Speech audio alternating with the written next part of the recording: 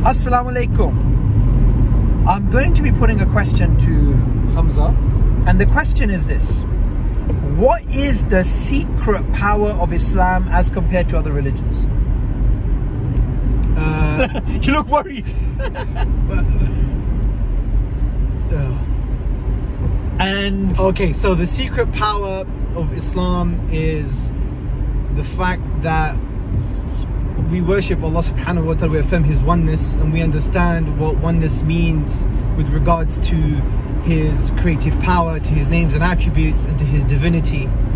And that liberates us from the shackles of this world, because in Quran 39:29, for instance, Allah speaks to us in a very powerful way, and He's basically saying the default position for human beings is to worship. Just like what Martin Ling said, he said, man cannot not worship. Muhammad Iqbal, the great poet of the East, he said, this one prostration you find so difficult frees you from 1,000 prostrations. So what is the verse saying? I'm paraphrasing. It says, consider the situation of two people. One man is a servant to many masters and they're all quarreling, and another servant, he's a master to one man. Whose condition's best? Obviously the one who's at service to one master. So this is similar to our situation. Like, we're thrown into the world. Our existential state is to want to know something the most at one point in our life, to love something the most, to obey something the most, and to direct acts of worship like gratitude towards something the most.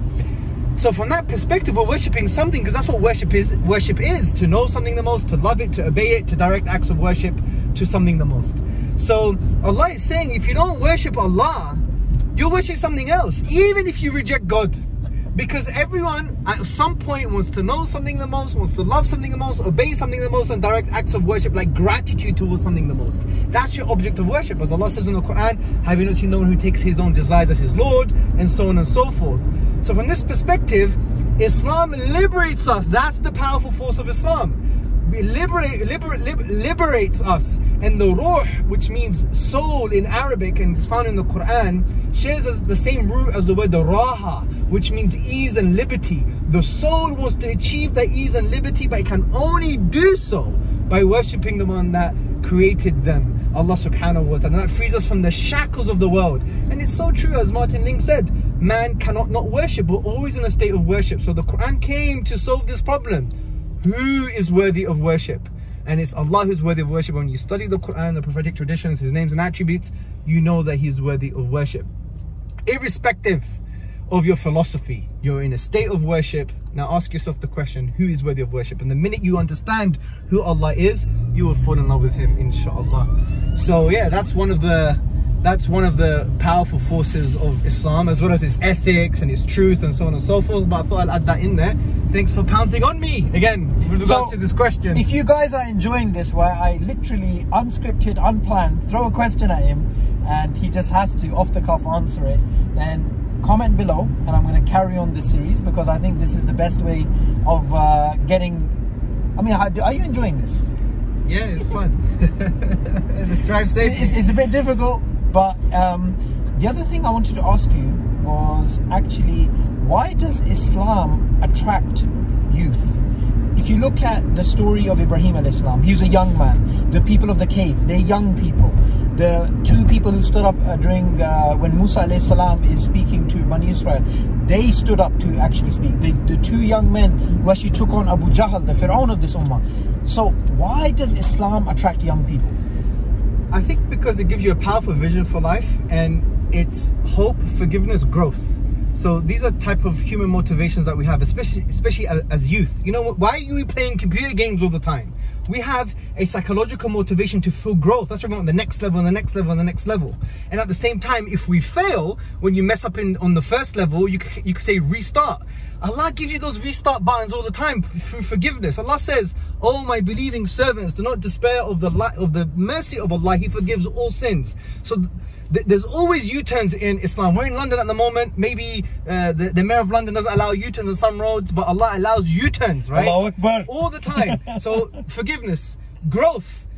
You could always improve. You messed up yesterday, you drank on Thursday, you became drunk, but you want to go Jummah. Don't listen to shaitan. Allah wants you to go to Jummah. Allah wants you to worship Him, to come close to Him, irrespective of your past. the past does not equal the future in Islam. But youth, what happens to youth? They're not encouraged. And wallahi, you would not understand how powerful it is when you just encourage a human being. And I've seen this in my professional life and other spheres of life.